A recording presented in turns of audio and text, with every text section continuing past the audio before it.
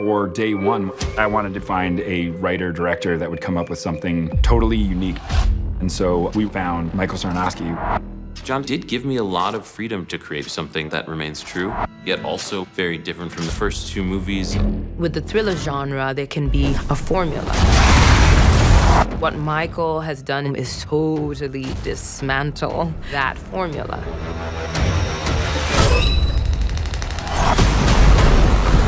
His take on the movie was, what if you had someone going through this first day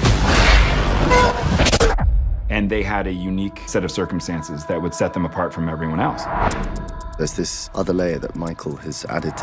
It's bigger, scarier. He's created an emotional roller coaster. It does justice to the Quiet Place universe and expands upon it.